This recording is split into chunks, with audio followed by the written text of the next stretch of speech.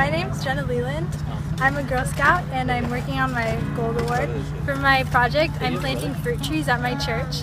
We have this planter where nothing was, so I decided that I'd plant some fruit trees in there.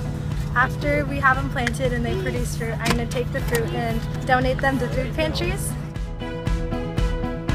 For this project, there was a lot that went into it. I had to look at the plumbing because there was no water going to this back section, so I asked for donations for like piping and different sprinkler things, and I got sprinkler parts donated by Rainbird, which was really helpful. And then I had to look at the dirt, because the dirt here is really bad. There's lots of rocks and it's really hard. So I got some compost delivered and we've been mixing that in with all the holes. And then I had to also buy the fruit trees. At first I didn't really know anything about planting trees or like the dirt, the watering, all that kind of thing. So I talked to a bunch of different people and got a lot of input. I just asked a bunch of my friends at school and different people at our church to come out and help, and everyone was really helpful. They were all very willing to come help, so that was really nice. It's very rewarding, like seeing the trees planted.